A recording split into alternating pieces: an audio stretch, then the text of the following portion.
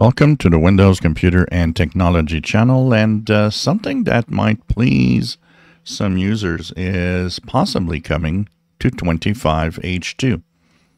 It has showed up in some of the Windows Insider builds that actually test, especially the dev build that is the test build for 25H2 coming up this fall. A lot of users, of course, take the time to use third-party software to remove apps they don't want. So they'll remove, whatever app that is pre-installed using Windows 11 that they don't want. They're not using Xbox gaming, so Xbox app removed. Whatever, Microsoft Edge and so on are all things that people might be removing when they use these third-party software.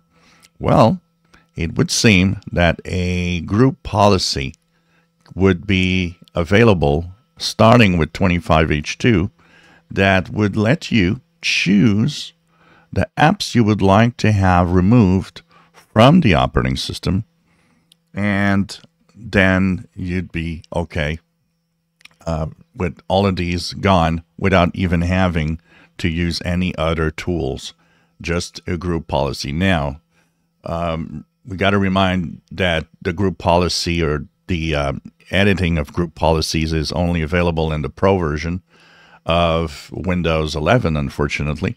But at least it's there, and it would let you choose in a list here of all the different apps that exist that are pre-installed on Windows 11.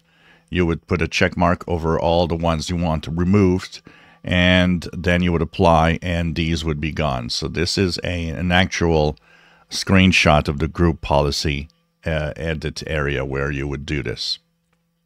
So by default, this is off, but you can, of course, enable it and then have the possibility of removing these apps. So this is, I think, a step in a good direction, at least some way to remove core apps that people don't want.